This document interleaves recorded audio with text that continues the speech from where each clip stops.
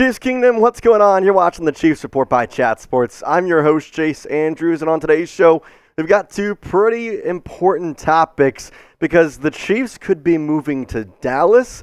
Well, a recent sales vote made it to where the Chiefs' lease, well, it's up in 2030. Could they potentially be heading to the Lone Star State? We'll tell you about that, along with the latest news on Rashee Rice as his lawyers made statements today. We'll tell you about all that and the important moments that happened.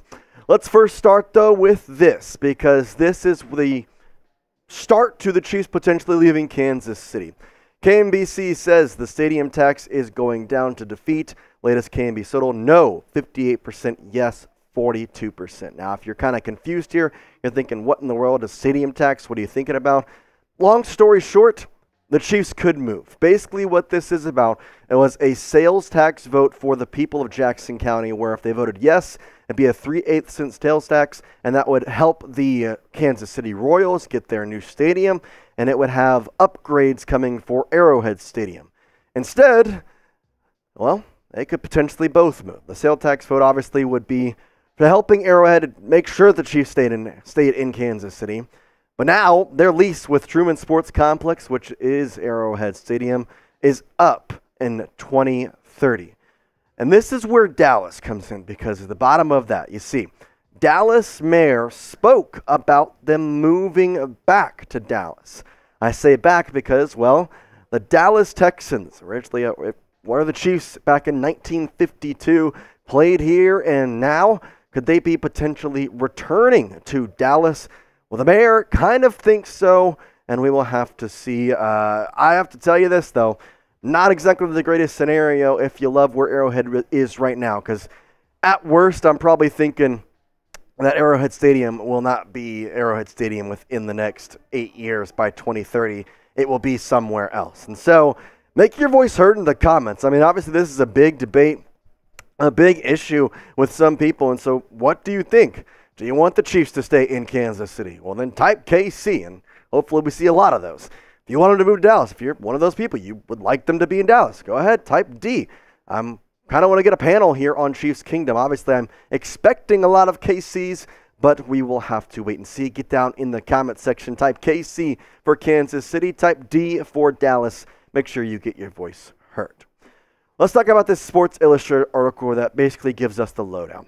So they say this. On Tuesday night, voters in Jackson County, Missouri, struck down a sales tax proposal that would have helped fund major renovations to Arrowhead Stadium, as well as a new ballpark for MLB's Kansas City Royals.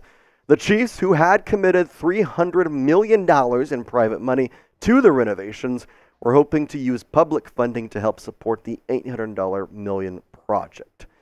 So, will the Chiefs want to stay after this? Because $300 million up $800 million is still a decent amount, but that leaves $400 million there, quick math, to figure out what exactly to do with the rest of the money for the renovations. Would they want to stay without them? We have the answer to that.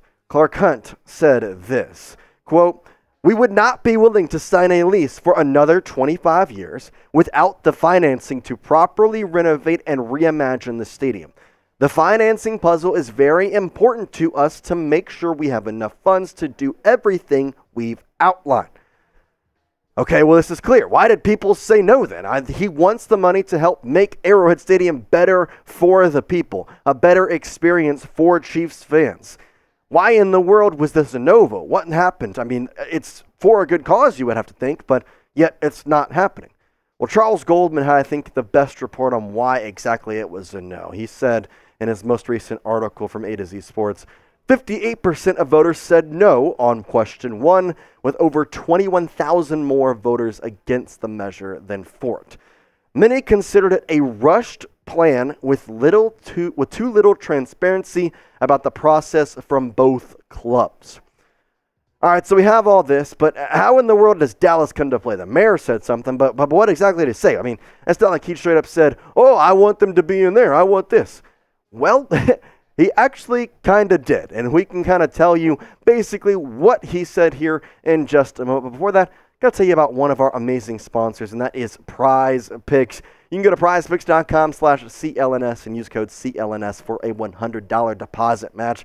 Prize Picks is the best way to play daily fantasy sports with thousands of different stat type sports. They've got everything you could want when playing DFS. Plus, it's the largest DFS app in North America. Super simple to play as well. You choose 2 or more players, pick more or less on the Prize Picks projected stats, and then you choose flex or you choose power play depending on your confidence. Obviously, the hardwood action is very much heating up. The Final Four this weekend, I'm going to go with some NBA, though, as we're not quite to college basketball being played tonight. Nikola Jokic, 13 rebounds. I'm going to go the more on him. Charles Goldman, a big Jokic fan, by the way, so I think he would like that pick. DeAndre Hunter, he's got a little bit of a discount. He's usually 16.5 points. It's 13.5 points today, so I'm going to go the more there. You can get that pick right now on Prize Picks. And then Luka Doncic, 9.5 rebounds. I'm going the more on that. That's a lot. Come on. Against the Hawks, too, the team that didn't want to draft him. Yeah, he's doing everything with that tonight. Once again, you go to prizepicks.com/CLNS and using code CLNS, you're going to get that $100 deposit match. I'm telling you, there's no better place to play daily fantasy sports than Prize Picks. Get the app and use that code. I guarantee you will not regret it. Daily fantasy sports made easy with Prize Picks. Let's talk about Dallas real quick because the mayor of Dallas, Eric Johnson, said that Dallas was named the top sports city in the United States because we play to win. As I have said previously, our market is big enough, growing enough, and loves football more than enough to support a second NFL team, especially a franchise and owner with deep roots here. Obviously talking about the Chiefs playing in Dallas in their history as an organization. Well, as you would expect, this kind of made somebody a tad bit cranky. That'd be this guy, Jerry Jones, who, well, is always cranky because the Cowboys can't get past the first round of the NFL playoffs. Jerry Jones had a statement after the mayor saying that you can be rest assured that you would not have the NFL supporting another team because of the kind of value that the game and the NFL receives of having the Dallas Cowboys as one of its marquee teams. And again, logic tells you the NFL wouldn't want to water that down. Are the Dallas Chiefs coming? Well, there's no actual evidence of that. I'm not going to say that. There is an actual quote-unquote from Clark Hunt saying that he wants the Chiefs to come to Dallas. There's not interest there right now. But that's not to say that it can't happen. I fully expect that over the next couple months to years, we're going to figure out more and more what the Chiefs want to do and how exactly this goes. The more likely scenario, they just move to the Kansas side of Kansas City. They get back a little closer, potentially moving the stadium even more further into Kansas, and we can kind of go from there if that report does come out. But that's the more likely situation.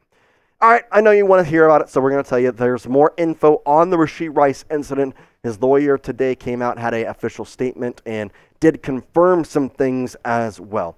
Let's go with the main thing that we got confirmed. He was the driver of the Lamborghini that did crash. Attorney Royce West says that hashtag Chiefs wide receiver Rashee Rice was indeed driving the Lamborghini when it crashed last Saturday in Dallas, and he is, quote-unquote, fully cooperating with the police. That's coming from Clayton Holloway. Started off by saying this is not a good thing. I think I don't need to tell you that, but you obviously know. When you're the driver and you get into a hit and run, it's not a good thing. You never have to leave the scene. Leaving the scene is probably the worst decision you can make. But I think that Royce West, Rashee Rice's lawyer, had a pretty good quote on this and kind of helped us dive a little bit more deep into the situation. Said that, quote, "The fact is, you got a 23-year-old young man that's never been in this type of situation before. You will get an opportunity to hear from him, hopefully within the next week." Leaving the scene was a bad move. I know that we all can agree upon that. But we also have to see from Rashee Rice's perspective. I mean, this kid is 23 years old. He has just signed that NFL contract. He had lived all his life with SMU and being in Dallas, being in this area, and now he kind of has a surplus of money, and he just got into something that he shouldn't have been doing. And he's going to have to pay the price for it, and he's taking responsibility for it, which I think is something that is very clear to see and is a good thing in this entire situation. I told you from the beginning, the best thing you can do is come out and say it how it is. Now, Royce West also continued on, and I think he had maybe one of the best quotes talking about this situation and talking about Rashee Rice and why we should be giving him grace. Quote, "Why don't you do a story of who he is as opposed to what occurred? Because it seems as though what you're saying is based on this one incident. You're going to define him based on this incident as opposed to his entire body of work? I would say to each and every one of you, if all of us had to be defined by one incident, then that would be ridiculous, as opposed to our entire body of work. So I'd ask that you, as the media, look at his entire body of work before saying exactly who he is." I agree. And people have spoken up about this as well. People have spoken up in support of Rice, saying that this is not the type of person he is. He is not the type of guy to do something like this, but he's young. He's 23, and you make mistakes. That's how life goes. When you're young, you're figuring everything out on your own, and this is kind of the first time he's having to do all this. Former teammate, now New Orleans Saint linebacker Willie Gay Jr. even had a tweet saying, "A great person, explicit, we all make mistakes and have to learn from our actions. As a part of growing up, we believe in God's grace. Forget what a man says." Now we just wait for what's next. Obviously, he can get grace from Willie Gay Jr. He can get grace from Patrick Mahomes. He can get grace from his lawyer. He can get grace from everybody in the media and everybody talking about the situation. But it unfortunately doesn't make the situation go away. It doesn't wipe the slate clean. It doesn't seem as though like he's going to be off the hook. That's not what he's expecting, and I truly know that he is sorry for what happened. I don't think that he would ever do something like this, yet he did. That's part of life, and that's part of growing up. You make mistakes. And now we just have to wait and see what's next for Rashee Rice and see if a suspension comes, but he is working really diligently and cooperating with Dallas Police Department and trying to make sure that everybody who was affected by this has their lives put back into place as quick as possible, and he wants to make sure to be a part of that. We appreciate you watching. We will give you updates to this situation and obviously anything going on with the Chiefs, but hopefully we'll be back to more of some football-related news tomorrow. But for now, Chiefs Kingdom, we do appreciate you watching. Hit that subscribe button, youtube.com/ChiefsTV. For now, though, peace out, and we'll see you next time.